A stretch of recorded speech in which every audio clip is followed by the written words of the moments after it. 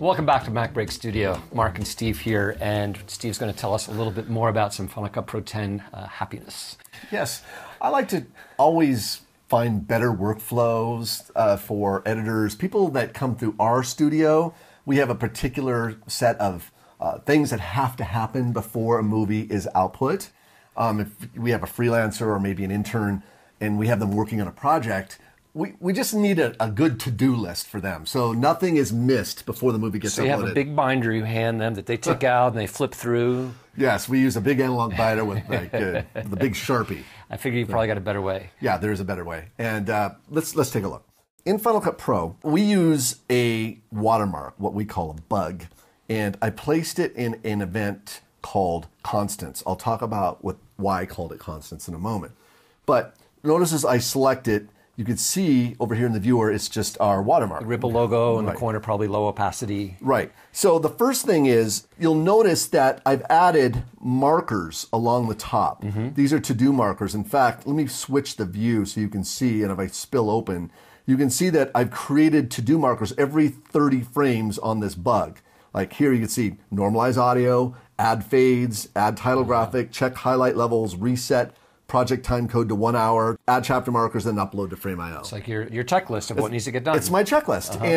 And because, and this is the key, because Ripple bugs or watermarks have to be added to every single timeline, there's no possible way the checklist or the to-do list won't show up in the project. Right there in the timeline. That's right. Now, I'm using it on a watermark, but it could be a piece of music. Maybe you're a piece of intro music that you're using week in and week out.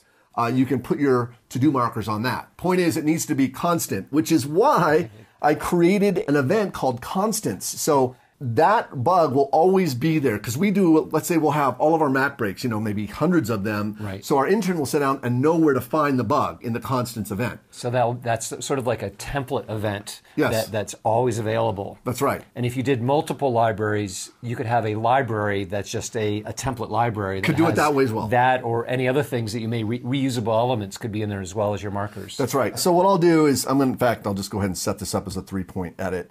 Go to the in, and so I've got in and out point, and I'm going to clear any ins and out points first, because if you don't start your in point at the beginning, the markers won't be included. Right. So I'm going to press Q, and notice it puts the bug there, and you can see it over here superimposed over the picture, and my markers appear right at the beginning every 30 seconds. Now what I'm going to do is go over to, in the tags area, I'm going to select this item here, so which is to-dos in the timeline index. My to-dos and my timeline index. It doesn't even matter that you can see them in the timeline. It doesn't matter where they are. All it matters is that, okay, I've gone through here and whatever, I've normalized the audio. Okay, whatever that means. Maybe that's adding a limiter or a compressor, what have you. So I just go over here and just click, and it's already been added to the completed. Right. And you can see it's a green marker now.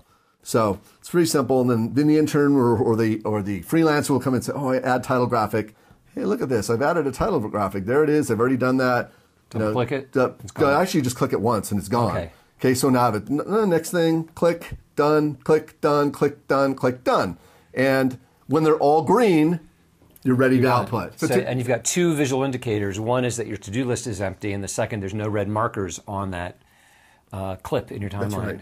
Nice. It's a simple thing, but it's nice to have the to-do list that's there that they can check off. It's part of the UI. Yeah. You don't have to put on a 3-ring binder or use your iPhone or usually like the sticky note, on your screen, little boxes or something. It's just built right into the project. Right. Exactly. I love it. Yep. Really, really cool. Nice little tip. I think so. Thanks, awesome. Travis and Spencer. Yeah. Well, you got a good team. Yeah.